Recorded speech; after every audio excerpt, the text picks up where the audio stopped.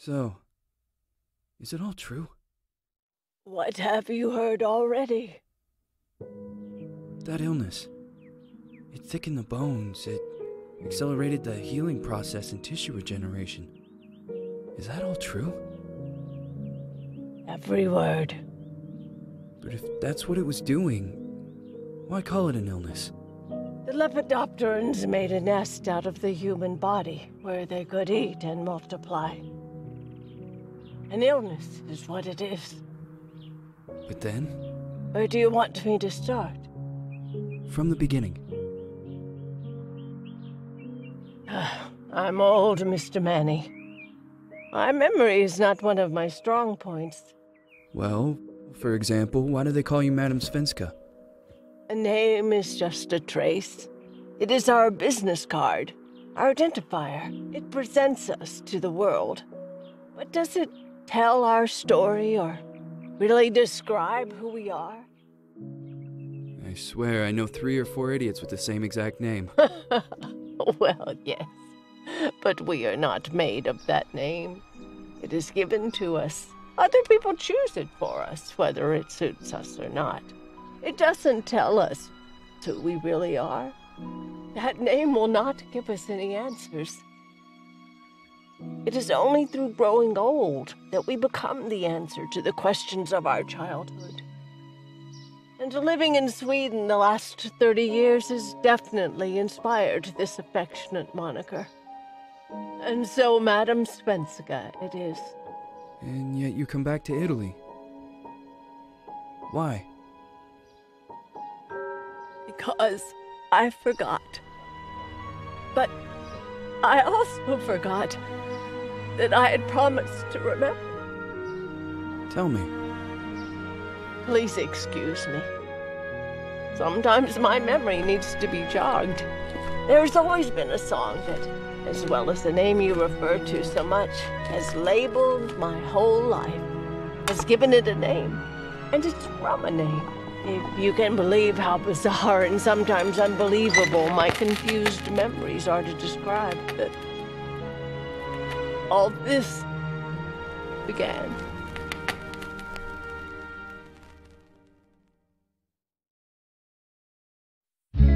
Say goodbye, hearty frost from my eye. If you leave me, sure you miss me. If you fly, you lose something in the sky. Come on, let's dance. We don't have any chance. Give me a kiss, so you know what you're gonna miss. If you fly, you lose something in the sky. Listen to me, the romance leave us free. But needs to be taken care of.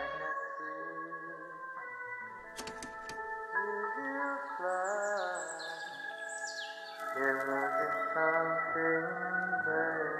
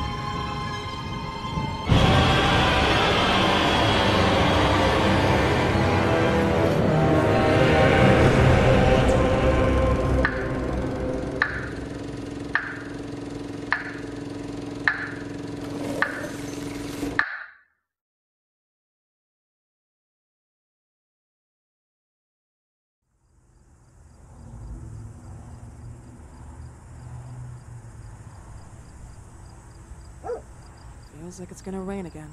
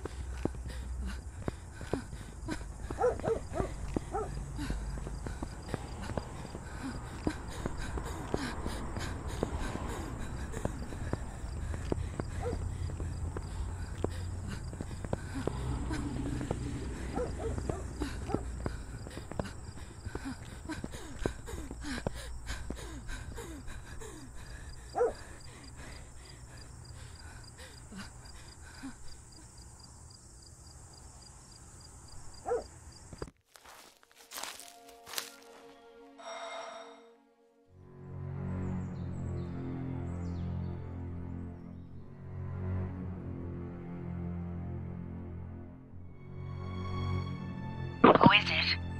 Yes, hello. I'm Dr. Reed from the Santa Margarita Institute. I'm sorry, but Mr. Felton is no longer a patient. I know. This is why I'm here. Hello? Anyone?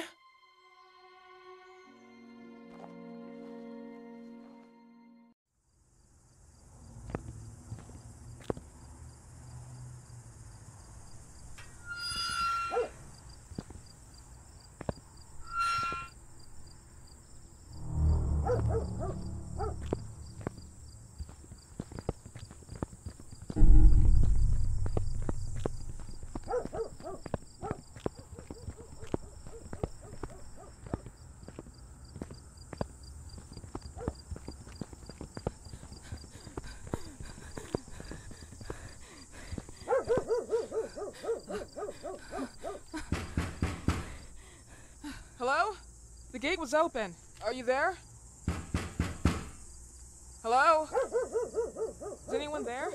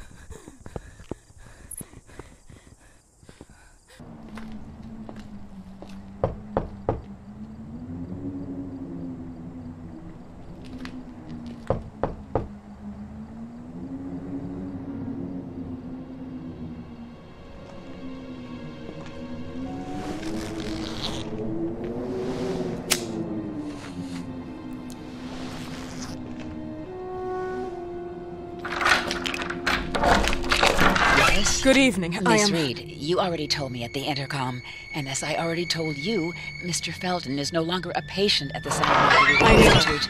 I came here voluntarily, outside the Institute. So what do you want? I am personally re-examining your case. Causes, reagents. I strongly believe there are alternative ways and probably other experiments that are worth a try. I am fighting with the Institute to recognize there are other adequate remedies for your husband's pathology. Oh, no, please. I'm just assisting him. I'm his nurse. I didn't know. It's okay. I suppose you want to talk to him. Thank you. I apologize for the darkness, but Mr. Felton's sight has been damaged and immensely compromised because of the disease. Anyway, I am Gloria. Oh, and please, refrain from smoking inside. Mr. Felton hates the smell of smoke. Sorry.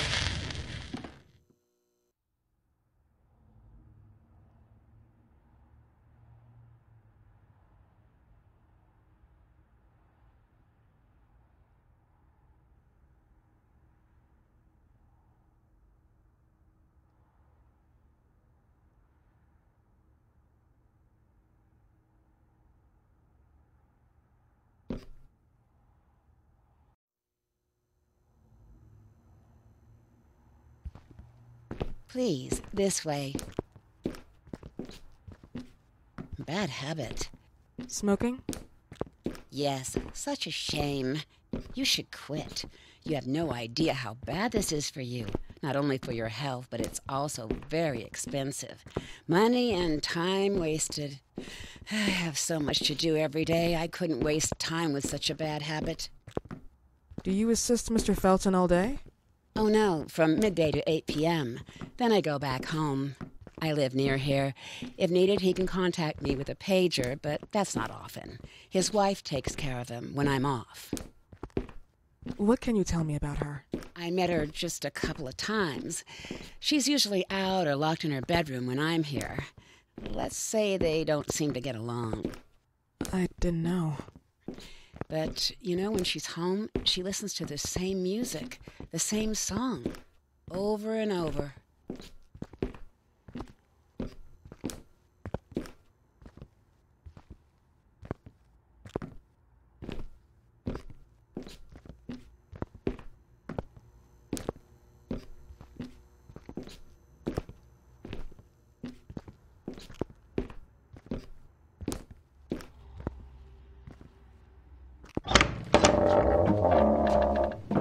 This way, please. Mr. Felton will be here in a few minutes. Okay.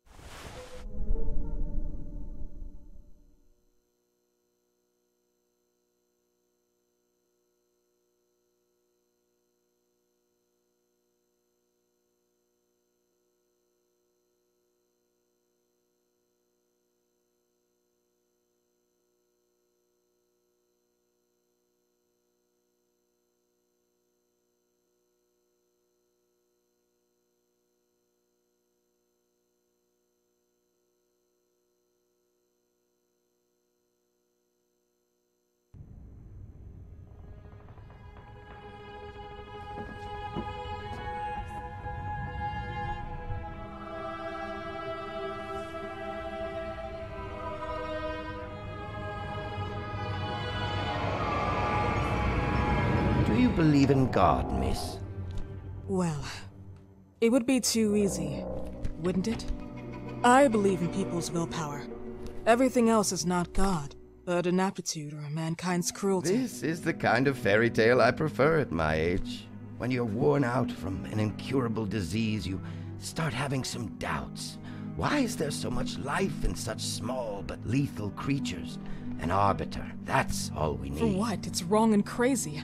It's human nature. That same nature in which we are equals to those ants eating each other. But, pardon me, I forgot my manners. Please, sit down. Dr. Reed, I suppose? Sorry, Mr. Felton. Pleased to meet you. So you already met Gloria? Yes, she let me in. She's a great reference, extremely hardworking, but back to us. I don't recall seeing beautiful doctors like you at the Institute, Dr. Reed. I am flattered, Mr. Felton. I arrived at the Institute just a few months after you left. And you left because? Inadequacy of the sanitary treatments within the structure. That's right. And in a few words? In a few words, they didn't know how to treat my case, and they left me there to die. But it seems that other issues took over. I once or twice refused to go through exams. Mr. Felton, is there anything I can do for you? Oh, Gloria, yes. See if Dr. Reed needs anything. Oh, no. May I offer you a cup of tea or coffee? Espresso? No, thank you. As you wish. How about you, Mr. Felton? No, thank you. I'll keep entertaining our guest. You can go now. You're diagnosed? 1958? Yes, indicatively. Some friends and I contracted the disease while traveling to Egypt, and it got worse. In addition to the disease, the first exam showed some inconsistency. Some hormonal deficiency? Overdose of non-prescribed drugs, opiates? Phenoxyl? Wasn't it recalled in the mid-60s? Doctor, don't you think that nowadays there are ways to obtain drugs without any prescription? I believe so. According to your file, you still receive your disability pension. Even better, it seems that the beneficiary is your wife, Ariana Gallo. Exactly. She's the one who takes care of me when Gloria is off. How about your daughter? My daughter, Celeste, has never come back home. Disappeared. She was adopted, am I right? The investigators confirmed that she intentionally left. They never suspected a kidnapping since there was no ransom request. How about Weeman? Wasn't he a suspect? A flash in the pan, an idiot who brought confusion by sending warnings and threats. And her birth parents? Dr. Reed, young girls often decide to just go. And this is what my daughter decided to do. Jennifer. What did you say? At times, you'd call her Jennifer. No, my Mr. daughter... Felton, what has really happened to your daughter? I just told How you. about the off-the-record version? I am not sure where you're trying to go with this, but I won't tolerate... I don't have the strength for this now. I know you've been trying to forget her, but this picture might help you to. What is this? Where did you get this picture? Isn't she your daughter? Celeste, or as you called her? Jennifer? I asked you a question. Back of the picture says Jennifer. There is no Jennifer! Thought I was stupid, didn't you, Mr. Felton? Do you really think I'd come here without knowing what I'm talking about? Who are you, and why did you come here? Did you come to my home to threaten me with your condescending Threatening tone? you? So maybe I should ask your wife then. She's not home. Seems like she is. Mr. Felton, I just talked to the director of the Institute on the phone. They have never heard of Dr. Reed. She is not what she claims to be. Well, Miss Reed, if that is your real name, your time here has ended. Please, leave my property. Miss Gloria will escort you out. Please follow me. Mr. Felton, please, tell me what you did to your daughter! Good evening. Follow me.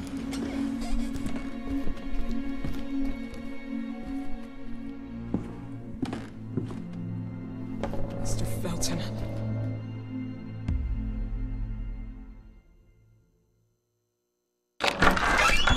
You know the way. How do you even... How do I do what? How do you even sleep at night? You use people's lives regardless of the pain you cause. The Feltons have been through a lot. And they are good people. Gloria, a young girl disappeared. We all know the story, unfortunately. A burden that the Feltons will have to carry for the rest of their lives. Celeste just left them. If that was the case, there was a motivation behind it. And it threatened her life.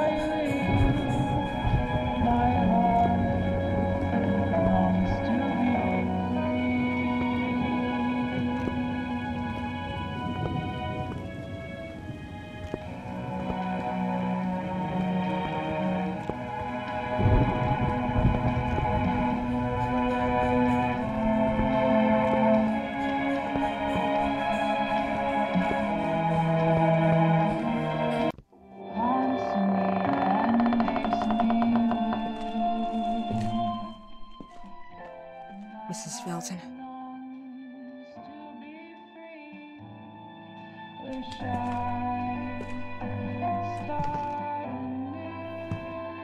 you here?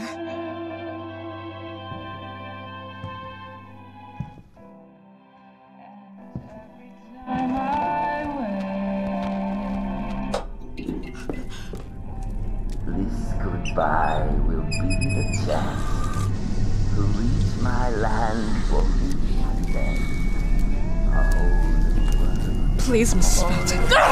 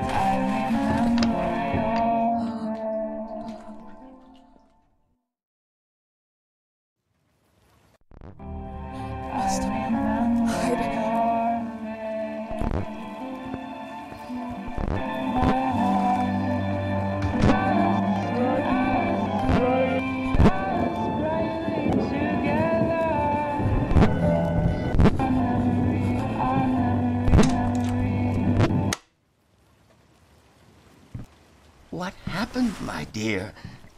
The record player got jammed again, right? Yes, I know.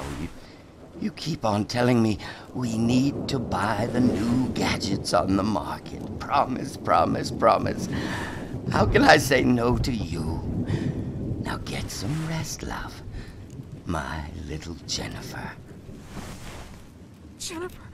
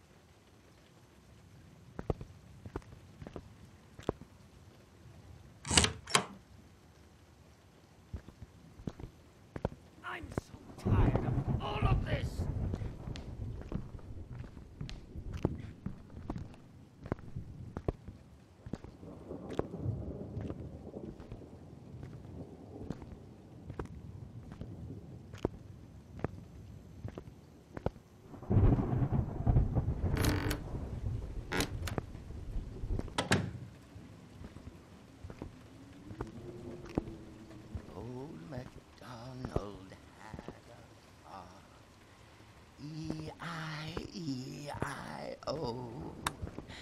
And on his farm he had a sickle. E-I-E-I-O. E-I-O.